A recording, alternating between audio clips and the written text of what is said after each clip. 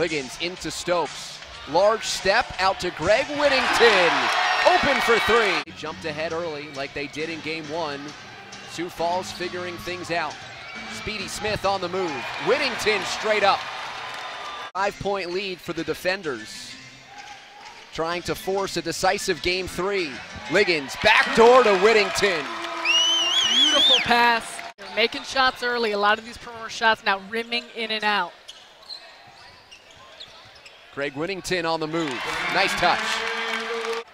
4-point lead for LA. Needs this game two to see a game three.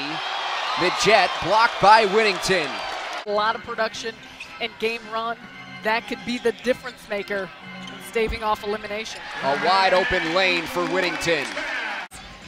Can they keep the game where it's at when they do use their reserve players? They've got all 5 starters on the floor. Murray to Whittington for the easy slam. Followed by 15 of Andre Ingram, more than doubling his production from game one. Greg Whittington, we saw him on the inside, and how about for a triple? Offensive glass.